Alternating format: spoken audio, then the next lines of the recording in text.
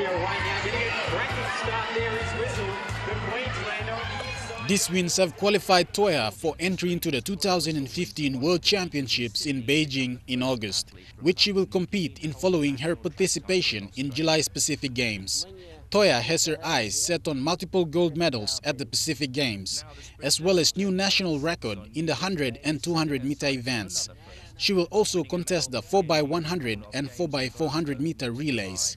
In lead-up to the July Games, Toea has been undergoing a rigorous training schedule, focusing on her base conditioning work as she prepares to return home to represent her country.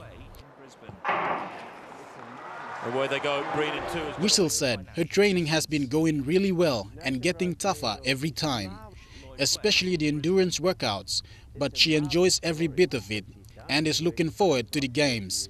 Wisil said Papua New Guinea has done so much to help her succeed as a professional athlete, and she hopes to make everyone proud when she represents PNG at the Pacific Games. Papua New Guinea and true as well as Wisil. She will continue to train at her base on the Gold Coast before returning to Port Moresby later this month, ahead of the Pacific Games opening ceremony on July the 4th. Shane Saroya, National EMTV Sports.